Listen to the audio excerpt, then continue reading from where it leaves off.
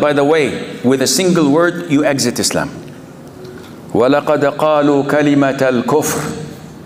A single word takes you out of the fold of Islam. A simple joke you do not pay attention to. You joke about the Quran. You joke about the Prophet ﷺ. You joke about a ritual. And this is something everybody does, unfortunately. And they think that, akhi, what counts is what's in the heart. Not knowing, I hope I don't get a sucker punch.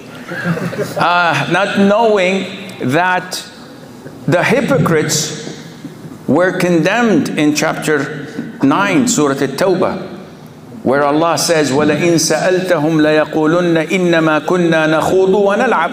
And if you were to ask them, they would say, we're just fooling around. قُلْ أَبِاللَّهِ وَآيَاتِهِ وَرَسُولِهِ كُنْتُمْ تَسْتَهْزِئُونَ لَا تَعْتَذِرُوا قَدْ كَفَرْتُمْ بَعْدَ إِيمَانِكُمْ. Is it by Allah, His signs, and His messenger you were mocking and making fun? Do not apologize. You have exited Islam after being believers. How many of us receive such jokes on your WhatsApp or on social media? How many of us intentionally go to watch movies that mock the religion or say inappropriate things about our Prophet alayhi salatu wasalam? With this word, you can get married. The father of the bride says, I give you my daughter in marriage. Word. You say, I accept. Khalas. That's done. You're man and wife. Don't we have to go to get a civil marriage? No. Islamically, she's your wife. In the presence of two male Muslim men, she's yours. That's it. With this word, and with this word, you break a Muslim home in an impulsive moment and in a very unsmart move. When you're angry with your wife, I divorce you. You're divorced. Some of the people are like the AK-47, you know, the Kalashnikov. Divorce. Multiple times. Alhamdulillah, now fully automatic weapons were banned. So you can't do that anymore. You can use semi-automatic. So this is problematic. With this word, people don't pay attention to.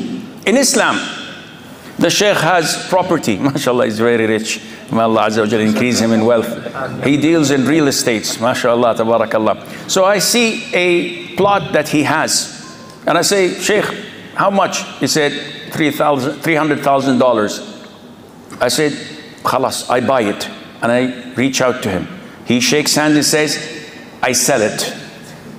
Huh? But this, there's ambiguity in this transaction, because I don't know which property he's talking about, and he doesn't know what dollars I'm talking about, Singaporean dollars, Canadian dollars. So this transaction is cancelled. Alhamdulillah, saved by the bell. So by this, the transaction is done. 10 minutes later, someone comes and says, oh, I'll give you 400,000 in your property. He cannot come back to me and say, Sheikh, I cancel my deal with you. We didn't go and register it. We did not formalize it. Akhi, the Muslim is bound by his word, by his tongue. And subhanallah, subhanallah, subhanallah. Look at the importance of the word.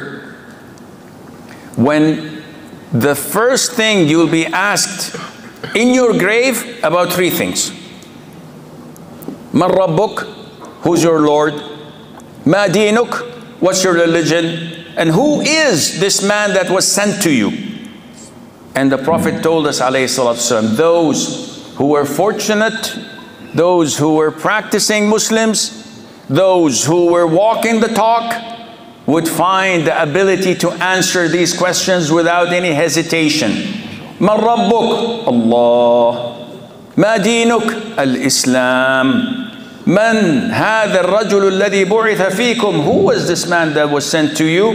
And you would say, Muhammad sallallahu alayhi wa sallam. And that would make your day, your future.